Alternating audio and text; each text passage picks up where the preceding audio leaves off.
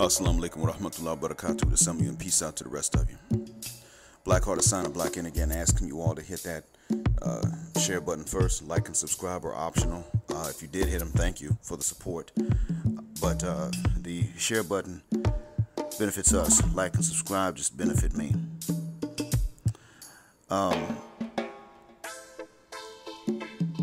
I want to thank any of you who have shared this with anybody else, wherever they are. I'm recording this from Malaysia again. I'm now on one of the smaller islands of the country. I'll be here for a few days, and just in case any of those former white supremacist cyber vigilantes is still looking, I'm not going to say exactly where, but I recorded this one because I wanted to tell you that in this nation, and I'm mostly talking to the Muslim men in this case, but men who aren't Muslim can understand what I mean when I refer to. They can make a comparison to the non-Muslim women of the varying neighboring nations here. I want to point out that here there is an element of femininity. The Malay people, I'm going to talk about the Malay women here because they're native to this region. They are laid back. The Malay people in general are laid back. The Malay women are feminine and they're responsible, though they're also laid back. The other thing I wanted to point out is that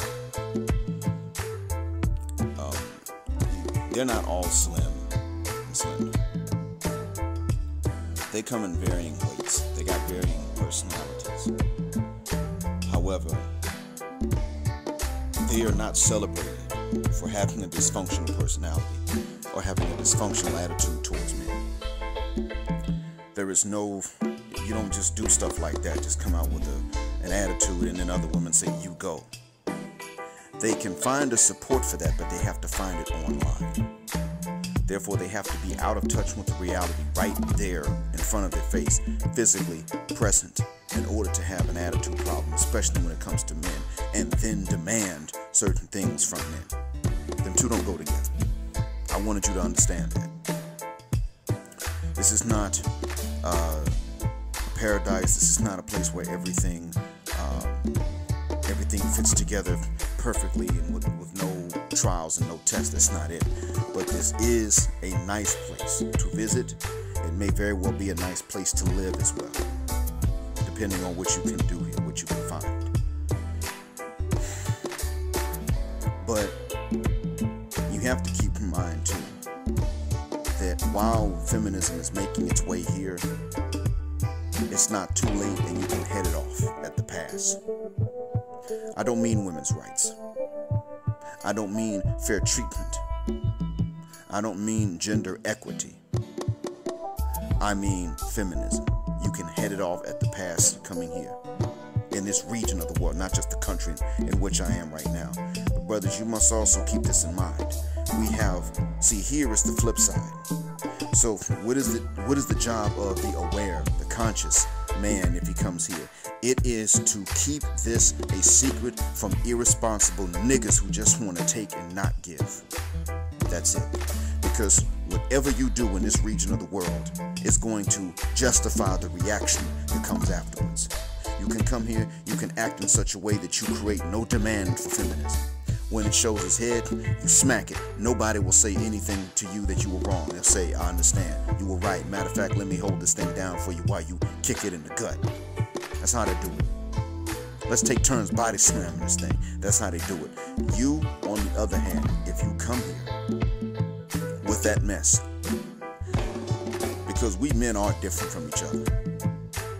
We're pretty evenly distributed across the board, across the spectrum as far as good, bad, and all the grades in between.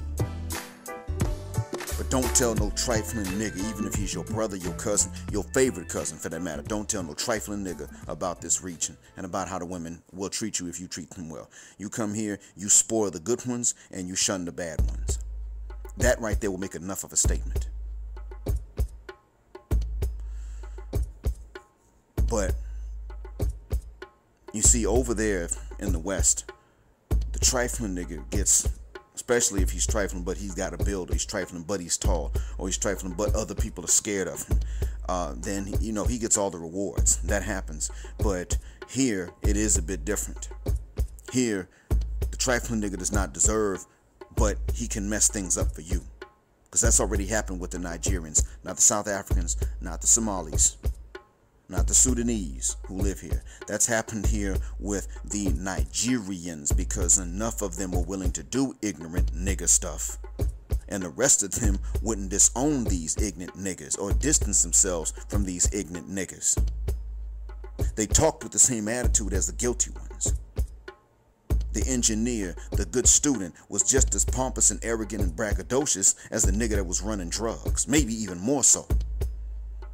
And they got that reputation. And people will walk away from a Nigerian here and avoid them with a 10-foot pole. It's like that. Not because they're black, but because they're Nigerians. Now, is that fair to the ones that didn't do anything? Obviously not. So we have the option to learn from other people's mistakes here in this region of the world, and to prevent them. And you see, when some Nigerians came here and they found that this was actually a good spot for opportunities in education, and if you find a good person you can trust that's from here, then even to start a business, when they learn this, they were willing to tell not just the responsible Nigerians back home that just didn't catch a break, they were willing to tell the ignorant, trifling, niggified Nigerians, the niggerians, what was going on, and they came and took advantage. They don't know about this drug. I can introduce it and the cops are none the wiser. I'm ahead of the curve. They don't know about this scam. I can sit up here and get bank information and then start hitting people's hit people up with text messages and get the info and clean out the accounts. They started doing all of this. Everybody now knows it's a Nigerian. So every Nigerian ain't doing this, but everyone doing it as far as they know is a Nigerian. And that's a stereotype, but that's all they know. That's all the locals know. We have an opportunity to do better here, but we do have to know others' mistakes and avoid them. And that's all I'm trying to say in this thing. Thank you for being patient with me. Do not tell Junebug, Nuck Nuck, Big Trifling, his younger brother, Little Trifling, about this area. If they're acting like this and women are treating them bad, you tell them about some place where the women are more even keeled. You tell, or don't tell them nothing about nowhere at all. Do not mess this up. I do want to explain this too, though. I mean, this is for the sisters and for the whole pro-black crowd. I'm not going to call you pro-wax. I'm pro-black as well, but I do want to explain this. I'm here with my wife, who's black. These women here are ugly, they're cute, they're in the middle, average, they're all over the place. They're pale as hell. Some of them are quite dark and chocolate looking. Nice to look at too. None of them can compete with my wife. But you gotta understand that the reason why we get to have these discussions, and the reason why I already know that if my wife decides later I'm not her type, and she's out and she ain't my wife no more, that I will be here next, is because of how these women acted compared to how sisters acted. That's all it is. It is not about the looks. I am perfectly happy walking around here with my tropical African wife. Hand on her booty and everything. I'm perfectly happy doing that. And the only people that look and stare like something's wrong are the foreigners here. Why this light-skinned guy married to this woman? They don't even stop to realize how cute she is. I'm proud of her. I'm glad to do it. I was in the pool with her, teaching her to swim earlier. And she made me proud even then. But I want you also to understand that this is not a bash on black women for being black. That's not it. What it is that in this region of the world, women actually like black men. I already know if I was dark, I would be stared at more. How do I know? Because I was out there swimming. I got a little bit darker. The longer I've been here, the darker I've gotten, the more open looks I've gotten from women. Now, I was swimming. In about an hour, I'm going to be noticeably darker. And it's going to last for several days And I'm going to be in the pool every day teaching how to swim. And the point I'm making is that these are women here that actually do like brothers when they see them. They don't walk up, say hello, that type of thing, but they do like them. They do. So if you Muslim and you come out here and you looking to marry, you could tell the mom, have him take a picture of you, and many women will see the picture and they on you. They're like, oh, he looking to tie the knot? Okay, fine. Let me holler at this guy right quick. Let me talk to him. That's real. That's what's going on here. Same brother. The same brother could be ready to spoil youth in the West. And how will he be treated? It's like O'Shea said. And the only thing I want is for people to admit that I said this, so that they can then admit by extension that the people from whom I learned are wise enough to learn from. And that is, I said before, sisters in the West, let other people determine how they're going to judge their own men. Sisters in the West judge a black man by other people's stereotypes, by white supremacist stereotypes of black men. And they judge accordingly. Is he an idness? Is he swaggering with his pants sagging and other people are scared of him? If that's the case, then he's black enough and therefore man enough, masculine enough for me. But if not, then he's not man enough. Because how can he be this dark and not be telling jokes all the time, or slam dunking a basketball, or running a football and intimidating other people, or strapping a piece and intimidating other people? Hyper macho, not even hyper masculine, just hyper macho. Nigga. This is not something they do here. Here you don't have to be the stereotype. As a matter of fact, the stereotype of the African American Muslim is quite different. It's a positive stereotype, and it's part of the appeal. I mean, I've met folks here as a man, and sometimes they're a little afraid because I'm bigger than them. They're just a shy and sweet-natured people anyway. But when I speak to them in their language, and I ask them what something is, and I say, hey, thank you so much, I appreciate that. I offer them the fist bump, and I say thanks for not laughing at my accent when I speak, or something like that. They laugh, they lighten up, and they become quite friendly and open. And that's because, I mean, the first thing they realize, okay, he's Muslim and he's African American.